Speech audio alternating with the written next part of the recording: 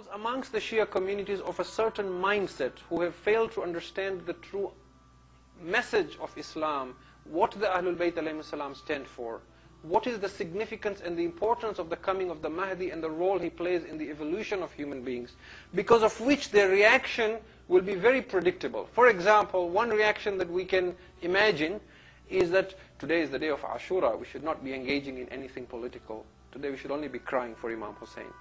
So let's not listen to what this man has to say until tomorrow. Which will be very ironic, isn't it? Because the Imam has come, primarily one of the things he represents is the avenging the murder of his grandfather, Imam Hussein alayhi salam. This is a big part of the return of the Imam and his revolution.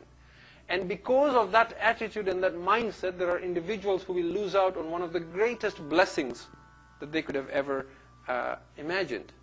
So there is a certain mindset, there is a certain thought process, and this is something that I have talked about again and again in all the years that I have preached here and elsewhere, that our failing and our swaying towards extremism either way, either in lacking in catching up with the Ahlul Bayt alayhi salam or exceeding and going overboard, is primarily because we love the Ahlul Bayt alayhi salam. We want their fada'il. We remember them and recite their masa'ib, which is all very good, but we do not understand how they think.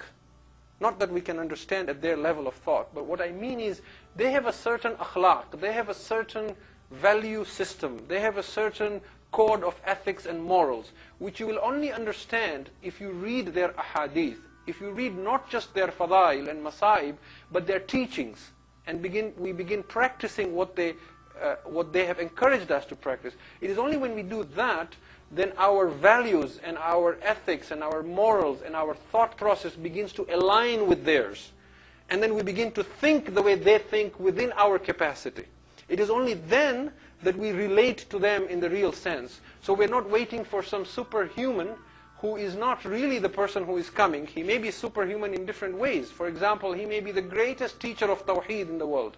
But we are waiting for somebody who's going to show us certain types of miracles, yet we have no concern about knowing God, for example.